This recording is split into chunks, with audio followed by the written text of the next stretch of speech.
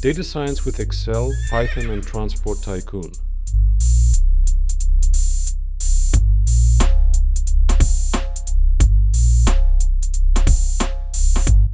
Hello everyone, welcome to today's lecture where we'll explore how the if function works in both Excel and Python.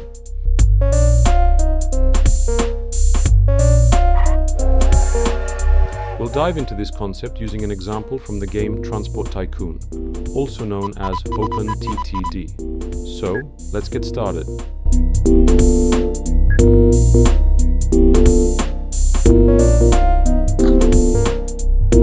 Imagine we have two thriving cities in Transport Tycoon that we want to connect to facilitate passenger transport.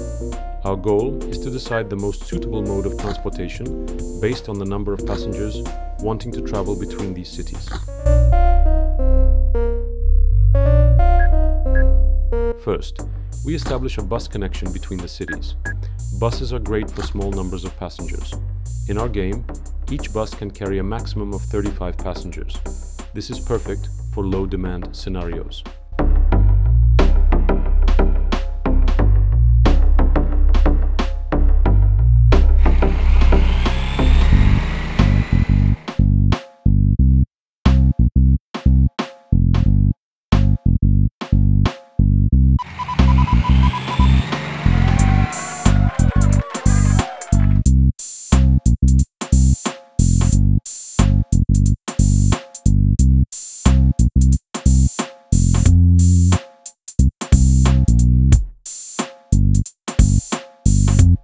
However, what if the demand increases?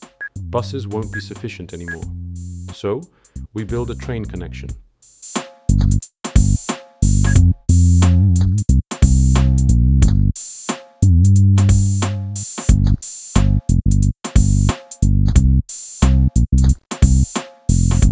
Our train has 3 passenger cars, each capable of carrying 40 passengers, totaling 120 passengers per trip.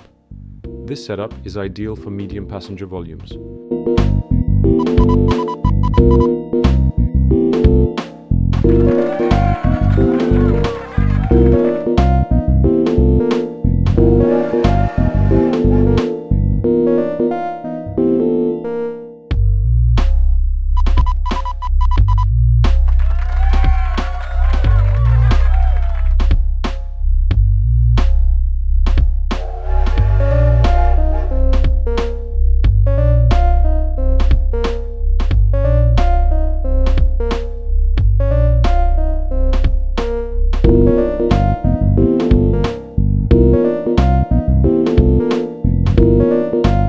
Let's translate this scenario into Excel to decide which transport mode to use based on passenger numbers.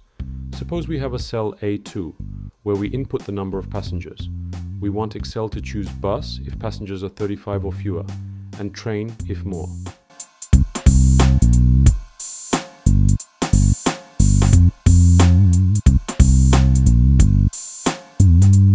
This simple if function checks the condition A2 less than or equal to 35. If it's true, it returns bus. Otherwise, it returns train.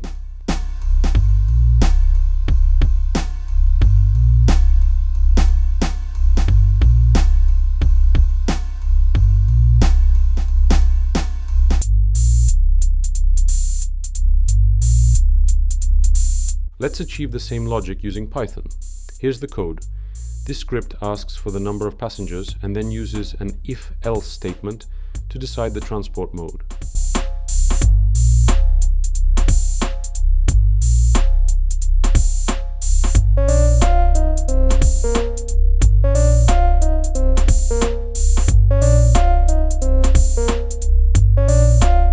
As our cities grow, the demand might exceed what trains can handle, so we introduce a plane connection.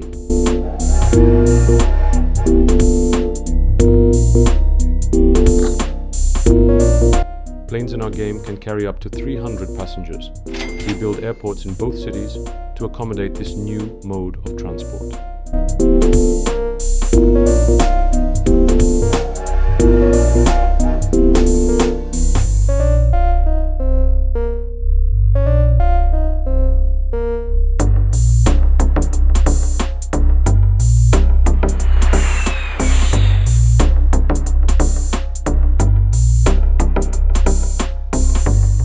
plain option added, we need to update our Excel formula to include this third option.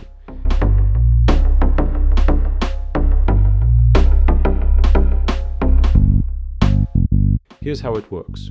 If a 2 is less than or equal to 35, it returns bus. Else, it checks if A2 is less than or equal to 120. If true, it returns train. If neither condition is met, it defaults to plain.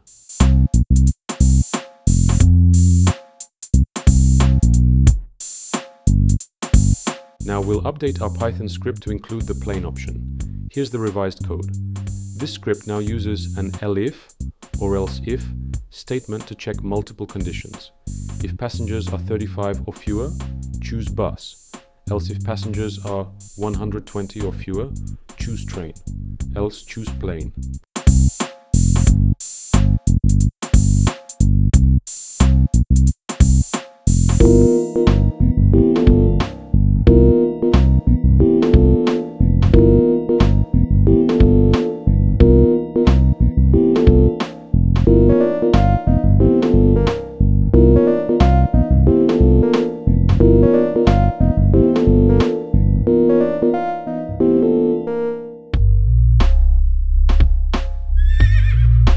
To wrap up, we've seen how to use the if function in Excel and conditional statements in Python to make decisions based on data, in our case, the number of passengers.